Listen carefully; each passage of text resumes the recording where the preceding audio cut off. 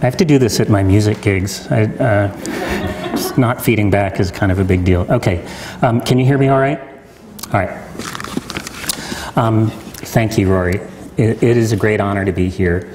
I want to thank Rory Dicker and Mona Frederick for the invitation. I want to thank Rory for taking me around Vanderbilt today, and everyone who's made this event possible. I particularly want to acknowledge Alison's friends, family, and loved ones who made the journey to be here today. I hope that this account of her writing does some justice to the woman that we knew. Alison was best known as a feminist literary critic with a strong focus on disability. But academic writing was insufficient to Alison's range and creativity, and she brought a different kind of energy to her informal writing: op-eds, articles, and blogs. Today I want to focus on her blog Every Little Thing, which ran from 2013 to 2016. My thoughts about Every Little Thing are spurred by a rereading. While Alison was alive, I read her blog for her voice, her insights, her humor. But I also read it for news. I wanted to know how she was, and I wanted to know without asking about her prognosis. To read it in real time was to follow her story without knowing its end. To read it afterward was utterly different. I began to see it as a single piece of writing. Before Alison passed away, I agreed to edit and complete her unfinished manuscript. I soon brought on Rachel Adams, another friend of Alison's, and also a parent of a child with Down syndrome, as co-editor and co-author.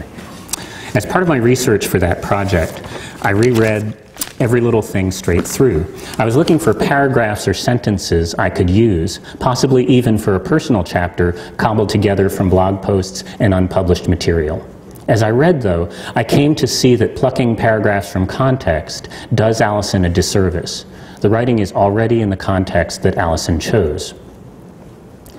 I later learned that Alison wrote poems in college. This didn't surprise me. I had come to see her as a creative writer as well as a scholar, talents which she merged in her blog. Though that blog began as a casual home for, as she put it, random crap, it evolved into something much more: an open-ended digital essay informed by feminist principle, exploring the troubled boundary between disability and disease. For those unfamiliar with Alison's work and writing, I want to introduce her by reflecting on three key words in my title: accessible, boundaries, and disability. Accessible. Whether scholarly or informal, Alison's writing, as Rory mentioned, was strikingly accessible without surrendering complexity. This was not an accident. Her wish was always to connect, to further the conversation with as wide an audience as possible. As a result, she published not only with university presses and scholarly journals, but also in the Charleston City Paper, the New York Times, and her blog. Her voice in those writings was often the voice of your favorite professor: knowledgeable, clear, warm, the one you could talk to after class. The word access has special significance in disability studies and disability rights. To understand why, you need only look around you. The sign language interpreter makes it possible for more people to receive these words.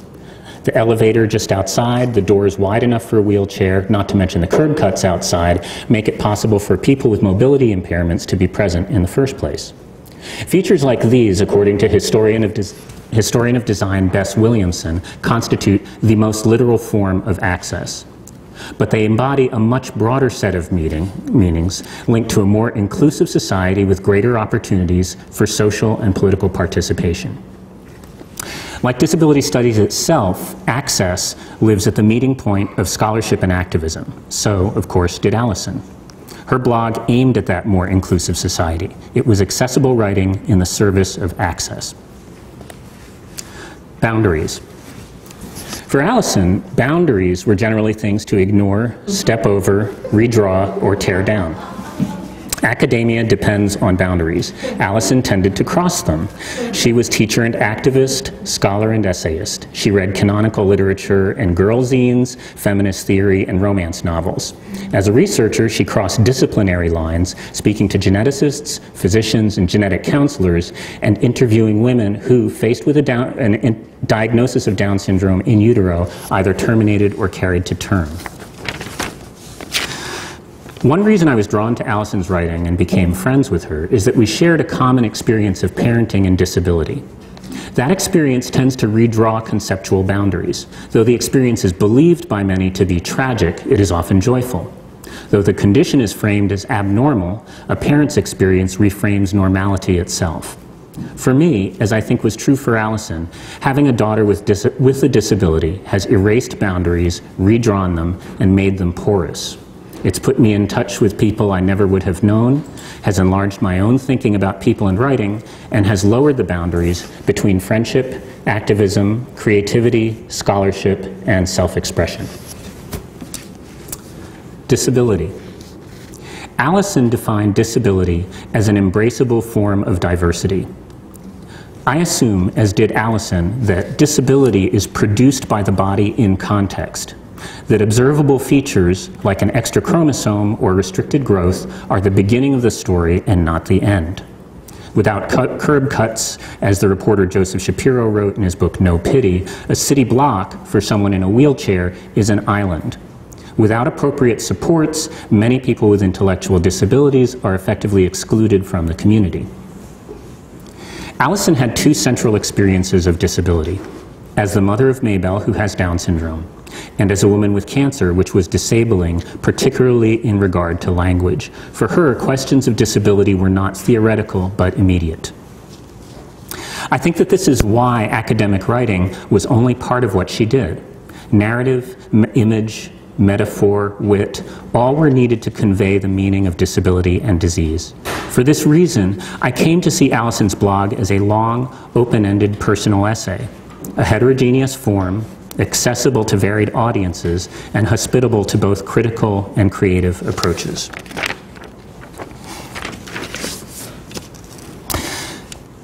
Every little thing reveals an essayist's instincts: the sudden flashes of wit, the impulse towards open-ended inquiry, and towards furthering that inquiry with metaphor, image, and narrative, the grounding of ideas in the senses, the informal address to the reader, confiding rather than declaiming, a sense of play, especially with form, a consideration of form's political implications.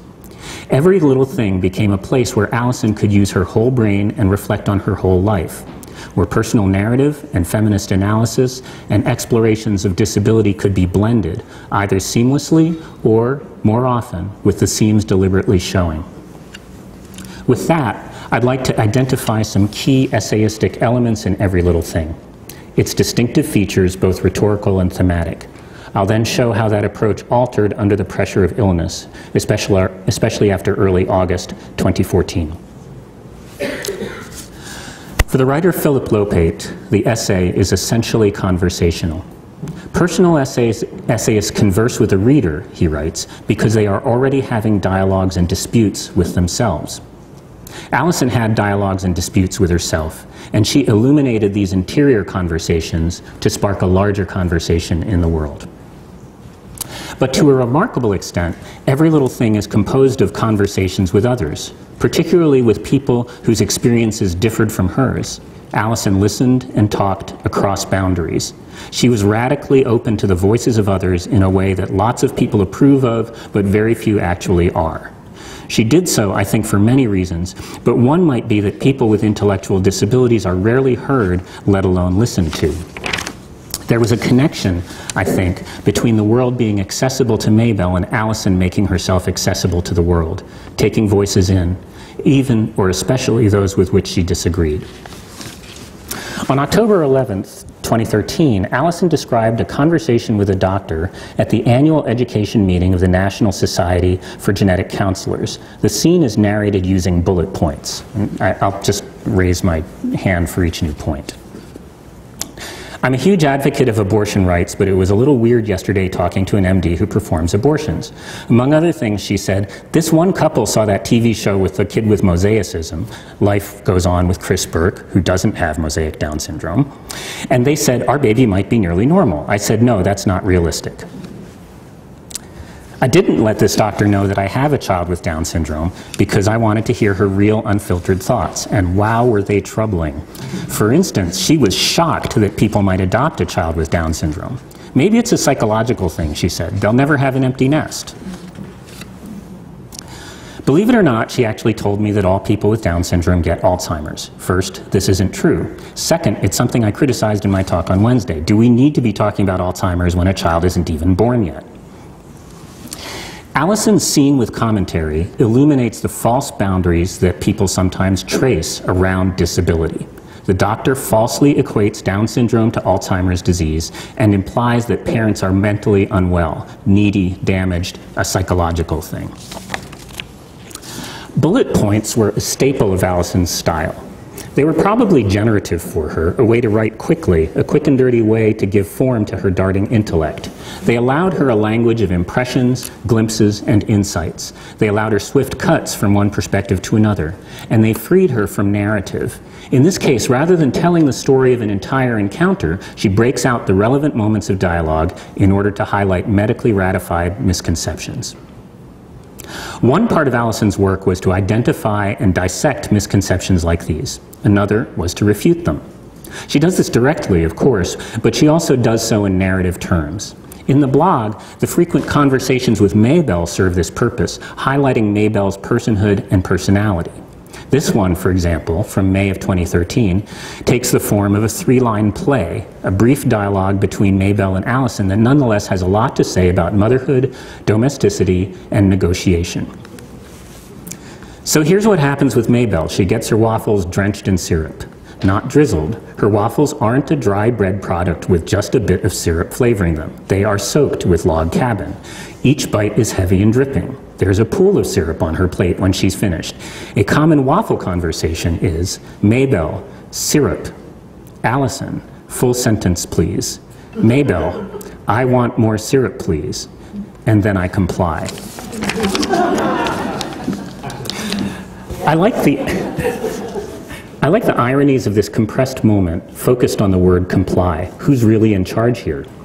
It's a negotiation any parent can identify with, a brief transaction over food. In this case, syrup is traded for language.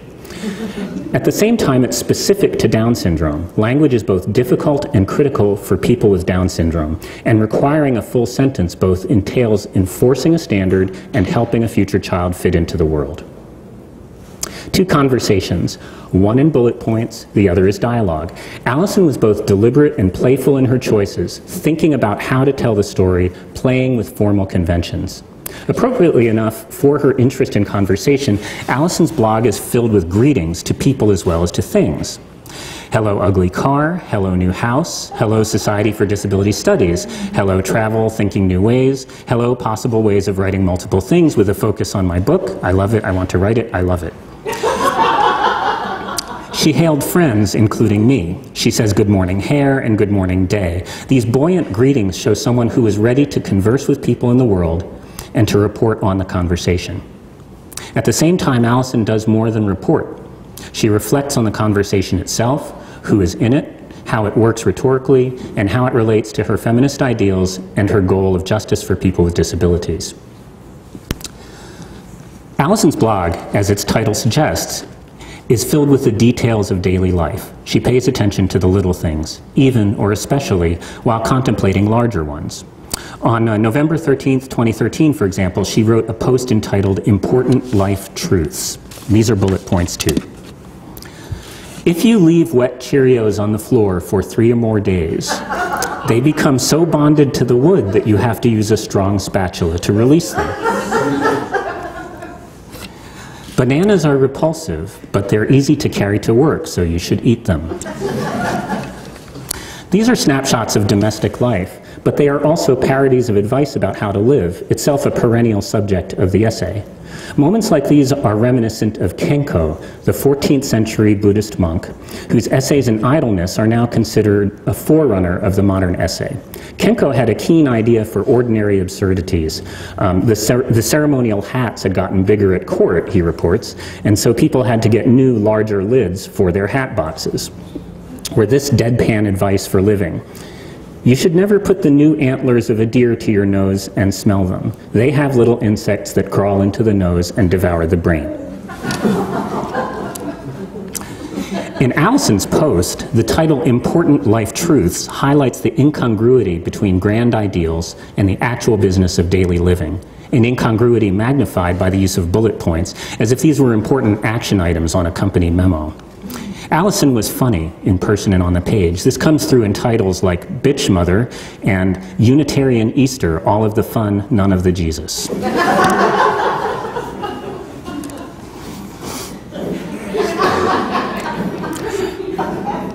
Essays are often winding, digressive explorations, but the best essayists know when to explore and when to let a descriptive fragment stand on its own.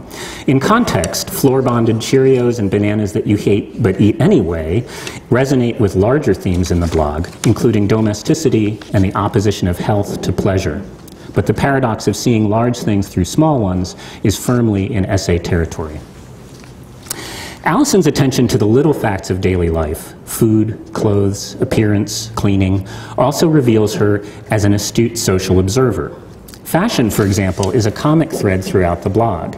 Alison's friends trying to dress her in something besides slacks and a Star Wars t-shirt, Alison mystified as to why she should care. In February of 2013, for example, she reflects on a pair of shoes. She is going to a party, and a student suggests different shoes from the ones she's bought. She takes a picture of them and writes, "I'm not opposed to those shoes, I just don't understand them. So they're cute apparently, but I have no means of assessing them. I suspect I'd look ridiculous in them, but maybe I'm going to look ridiculous in the other ones." Another lesser writer would have stuck with ironic distance, wearing a Star Wars shirt with pride, expressing contempt for people who care about how they look. Alison's approach was far more interesting. She combines immersion and distance while suspending judgment. She is open to the experience of enjoying a particular pair of shoes, is willing to try it out, but just doesn't see it.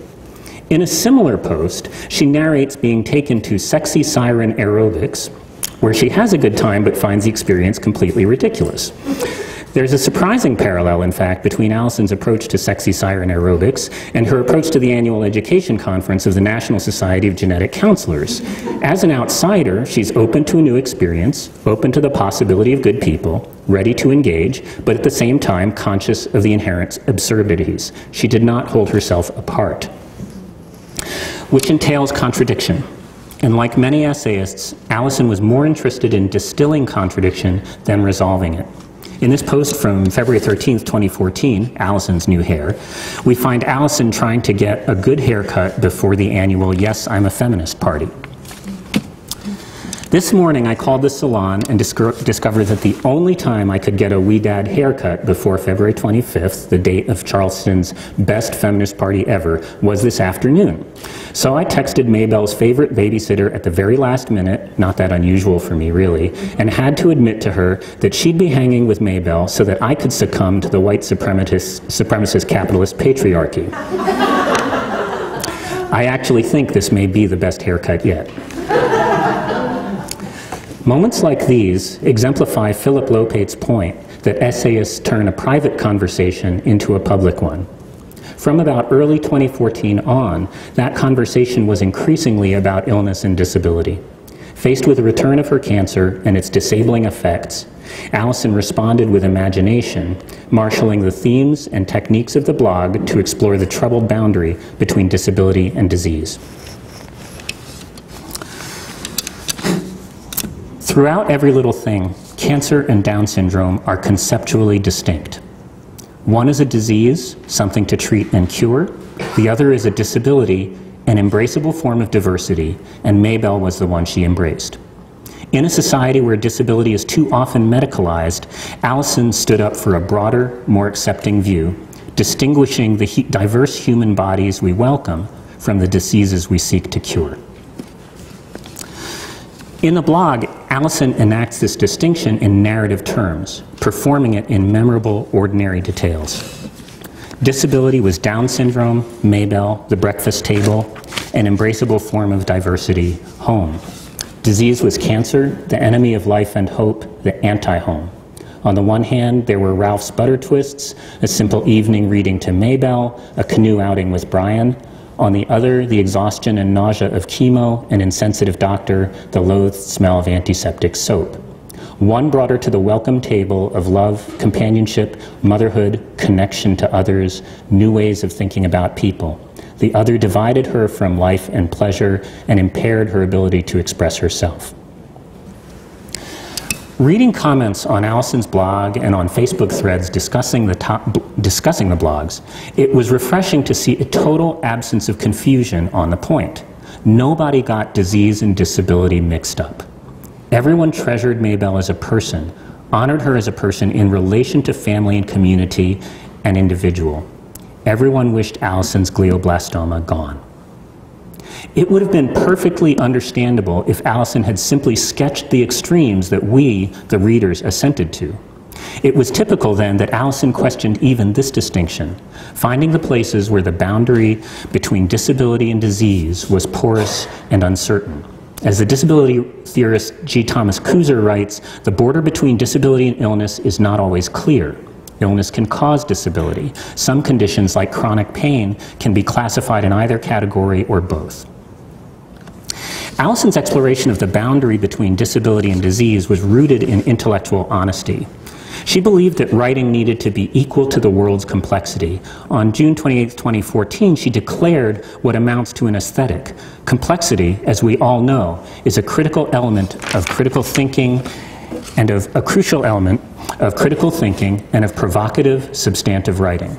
So it is no surprise that she lived up to that aesthetic in every little thing. But her exploration was also driven by personal experience. Alison was the mother of a girl with Down syndrome. She also had brain cancer. These two radically different conditions converged in surprising ways, and one question that preoccupied her was the question of independence. In very different ways, Maybelle and Alison were rendered partially dependent on others, and Alison wrote searchingly about this topic, exploring her own contradictions. It's almost an article of faith in disability studies that pure independence is a fiction. We are interdependent. We rely on one another. Alison argued for this view, and yet faced with seizures that kept her from driving, she chafed at her loss of independence. What resulted was an inner dialogue, a private conversation that she made eloquently public. On March 20th, 2014, Alison posted a raw, self-interrogating meditation. There's a very good chance that I'll never be able to drive again. I'll never be able to drive again. It almost makes me tear up to write that, sitting here in the lobby of the Greyhound station. I haven't written much here about my seizures. I haven't written about them as a disability, even though they clearly are disabling. I am a person who studies disabilities in great depth. It's the focus of my scholarship, and I do a fair amount of activism around it too, so why don't I want to acknowledge my own disability? Fear, I think, and ego. Fear because the seizures are connected to the brain tumor, and the brain tumor is connected to my mortality. Fear because I don't want them to get worse and force me to reimagine my personal and professional life. Ego because I want to be a person who drives. I'm not the kind of person who rides a bus, my ego announces. It's unacceptable. I feel ashamed to be a person who has to take cabs or ride a Greyhound. Flying is, of course, perfectly acceptable, as is taking a cab to the airport. Those things can be almost prestigious, so I have no weird feelings there. But not being able to drive to the grocery store or the bank or a speaking engagement a few hours away feels shameful. It's class-based, of course, and based on my desire for independence, for the ability to control my own movements. I get that this is troubling, irrational, contradictory to some of my deeply held beliefs about accessibility, identity, and human value. I get it. I'm not defending this. But I'm feeling it, and now I'm writing about it. First time, right? Here I am, feminist disability studies scholar, discussing my own disability, discussing my fucked up conflicts I'm going to need to address. Every little thing is filled with conversations, but here the conversation is internal, the inner dialogue literal. The ego, personified, speaks. This is a paradoxical move. Alison both owns a distasteful sentiment and distances herself from it as if it were both her and exterior to her, which, as a culturally absorbed point of view, it actually is. As is always the case, Alison's reflections are vividly anchored to place. Reflecting on the body, Alison insists on embodied experience, locating us in the Greyhound station. She connects driving not to the abstract idea of mobility, but to the grocery store or the bank or a speaking engagement. In other words, driving is linked not only to independence in general, but to Alison's domestic and professional life. On June 25th, 2014, Alison provided an update. Her neurologist cleared her to drive. In a decision that mystifies me to this day, she celebrated this milestone by acquiring a PT Cruiser. Though it's been only 3 months since her post in the Greyhound station, she has come to accept that she does have a disability, that she does depend on others. And she writes, "Driving a car doesn't make me think that I don't have a brain tumor. It hasn't allowed me to trick myself into thinking I'm a person who doesn't have seizures and who might never have big ones again. I'm a person with a disability. I'm a person who has seizures and a brain tumor. This is something I'm grappling with and that I know I'll be writing more about." So this is what I think might be happening. I can't recognize my disabilities. And as a partial result of that, I haven't been able to recognize my fears, my limitations, when I'm in the midst of them. For the last 3 years, I often felt anxious, sad, exhausted, being a person who can't do many, many things without the help and support of friends. But I didn't know the depth of those feelings. This acceptance, though nuanced and partial, produces a transcendent moment of respite. Right now, she writes, the feelings are diminished, and the sense of lightness this brings to my body, like I'm full of oxygen, I'm shining through every pore, is allowing me something new. At some level, I'm afraid that this won't last. Now that I know what it means, it will be so painful to lose it.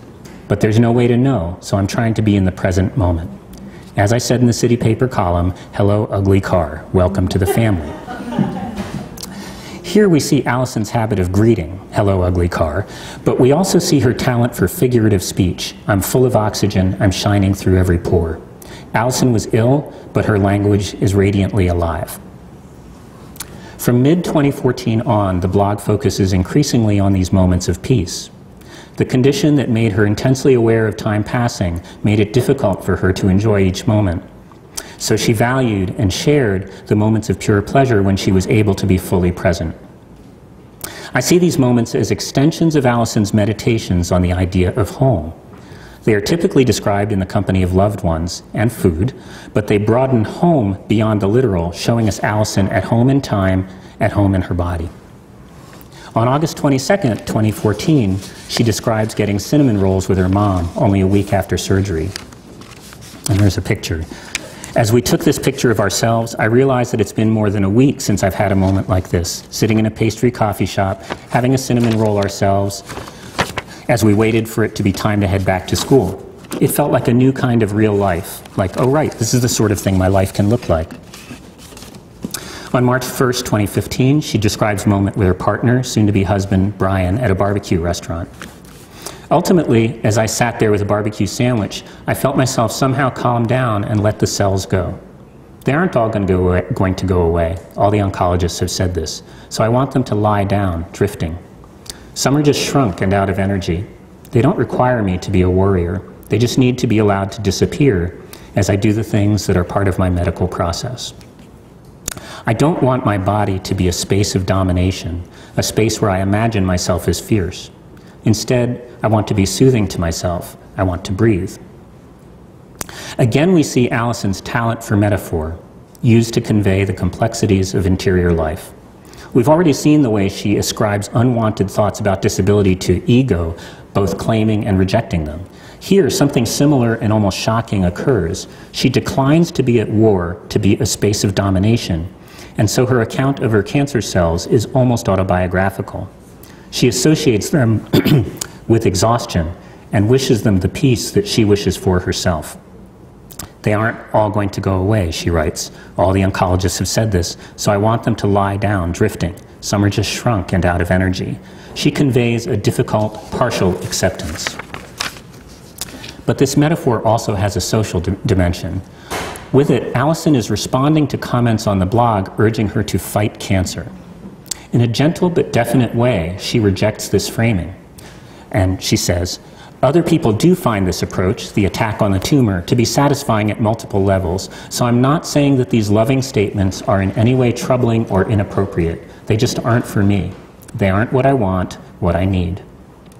With this, Alison both dissects a problematic metaphor and replaces it with a better one. That she could do this, shows the range of her talents, but it also shows a principled wish to do more than criticize, to offer a positive alternative, to guide and advance the conversation. To do so, Alison not only depends on her skill with words, she also exploits the online possibilities of the blog. Conversation here is literal, not an academic metaphor. These moments of respite with Maybelle, with Brian, with Kelly, are moments of feeling at home in the world. More than any literal place, home really stands for connection, what Alison called the welcome table, the place where we sit down together. And its opposite is the denial of connection. What matters most are the relationships that sustain us wherever they occur. Those relationships are constituted in part by conversation. Alison's blog, then, was a way of bearing witness to the relationships that mattered to her while reaching out to new people. For Alison, the act of writing also helped her achieve these moments of being at home in the world. Writing was a way to embrace and resist time's passing. She makes this explicit in a late post entitled, "Everything Has Changed." She says, "I'm writing because writing gives me a space where I have a moment to reflect." As Brian pointed out in an essay published after Alison's death, time and mortality were at the core of everything Alison did. She was always writing because she knew that her time was likely limited, but this awareness lent her writing not only urgency, but vitality. Though I see every little thing as an extended essay, it is also kin to other artworks governed by arbitrary formal constraints. I think of A.R. Ammon's Tape for the Turn of the Year, a long diaristic poem written on an adding machine tape, which ended when the tape ran out. Or an early performance piece by Laurie Anderson, who stood on a block of ice wearing ice skates, playing a violin until the ice melted. Alison's blog matched the arc of her life, and because she was open about the fact of her cancer, you knew, reading it, that the tape was finite, that the block of ice was melting, that she was typing away and making music anyhow. The boundary between disease and disability was troubled by the question of independence, but it was also troubled by language itself. Down syndrome and cancer, though radically different conditions, impact both language and cognition. Alison was definite and categorical that Maybelle was fine just as she was, challenges with words at all. And yet, as a writer and scholar, she fiercely resisted the loss of language in herself. As a result, Alison faced with rare honesty a difficult question. What did it mean to say, on the one hand, that one can be fully human despite the impairment of language, while at the same time grieving one's own impairment? The conundrum was complicated by the fact that the loss of language might result not from cancer but from its treatment. In an impossible choice, what Alison would have called zugzwang, she had to set life against language. On August 3rd, 2014, Alison wrote that the tumor was growing again, that an operation was imminent, and that the tumor is in the language center of my brain. And she says, "I asked my uncle how I decide. If I allow the neurosurgeon to take out more of the tumor, I'll live longer and I'll lose language ability that in many ways defines who I am. How do I choose?" My uncle said, "You don't choose. You'll get both, language and being alive." I heard what he said. I wrote it down. And this is still prowling around inside me, a question of my priorities. My number one priority, which I can recognize with no ambivalence, is being alive for Maybelle. But language, talking, writing, thinking, being outraged, being passionate, being curious, being able to connect with the people I love is a significant second priority. So important that it's a millimeter below priority number one. In the early months of the blog, Alison establishes a style, a distinctive set of concerns and formal features. In the late months of the blog, she adapts that style to the increasingly urgent questions of disability and illness. On December 16th, 2015, she writes about chemotherapy, it's called "Oh, How I Hate the IV Infusion." The Madeleine of memory here is the smell of antiseptic soap, which reminds her of the time when Maybelle was in the NICU for a week after she was born, quote, "only because they were concerned that she had Down syndrome. There wasn't anything other than that. After we discovered her fantastic pediatrician, he said that what she needed was time outside every day," end quote. Using bullet points, Alison links this medical treatment to her own.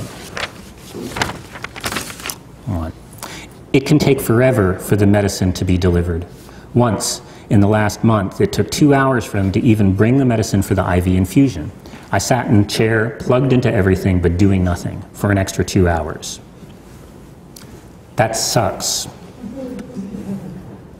I'm sitting here right now getting some prophylactic medication for diarrhea / nausea / agony. That's a good thing, actually, not one that I hate. And the nurse just discovered that it's actually going to take longer than she thought because the doctor wanted to see how much I weigh. I was 139 pounds a few weeks ago. Now I'm back at 149, which is very good because it means I'm moving back to the normal weight of my body, 155 since I was in grad school. She discovered that we're going to have to wait some more because my weight change required a revision in my dosage. What the hell? Now I'm home. I'm exhausted, falling asleep, but I wish I could take a shower and throw all my clothes in the laundry. I'm too tired for that right now, but the smell of my clothing is hard to take when the clothing is so near to me. The smell is the first item on my list of things I hate about IV infusion. Breaking my heart sometimes. To me, Alison's use of bullet points expresses a paradox. She clearly likes their punchy, organized approach. She wanted to get things done. Note her impatience with waiting for chemo. And yet she understands the way that life is not a memorandum or to-do list and therefore cannot be contained. At the same time, the form is perfect for the rich inner life of a nonlinear thinker. For an active mind, showing up for chemo, memories of your daughter's time in the hospital, and thinking about cancer's meaning are the to-do list.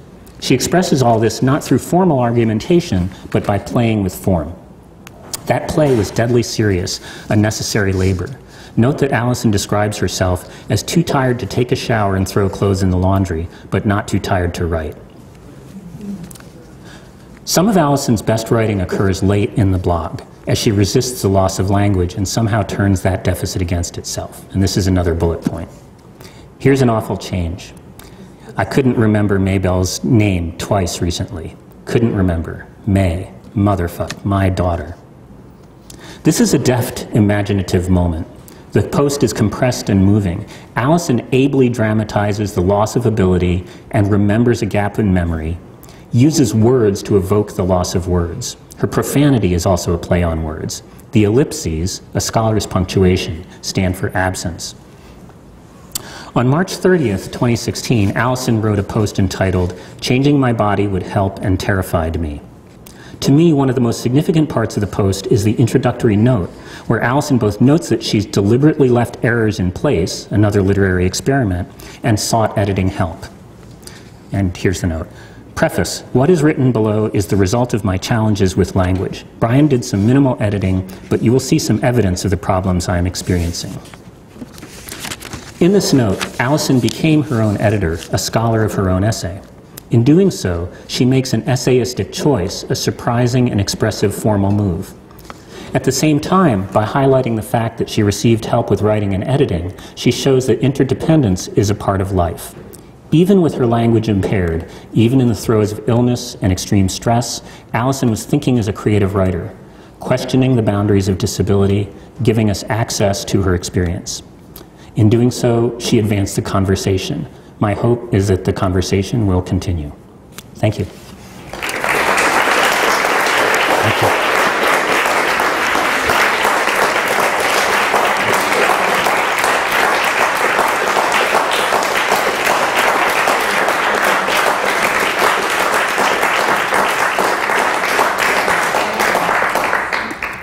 So we have time for questions? Yes? So I'm happy to take questions if you have them. Try to answer them anyway.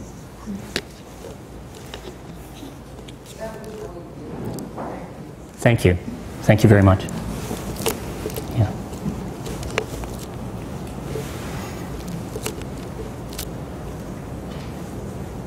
Yes? How long did it take you to put all that together? Over a year? This paper, you mean? Yeah. About a week. I spent a week writing it, but there was a lot of preliminary work so the research part, there is a solid 2 or 3 weeks in there, but there's a certain point where it's, you know, the stressful magic of deadlines. So I kind of did what Alison did. I just wrote it. So that's been the last week.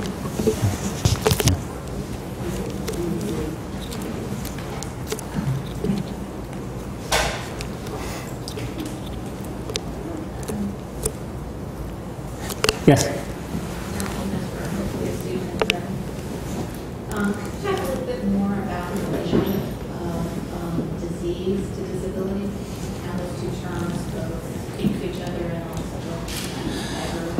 Yeah, and I'm happy to do so, but this is where I really wish I obviously had Alison here, or my co-editor Rachel Adams, both of whom Alison knew and Rachel knows a lot more about this. I'm essentially a poet who wandered into disability studies.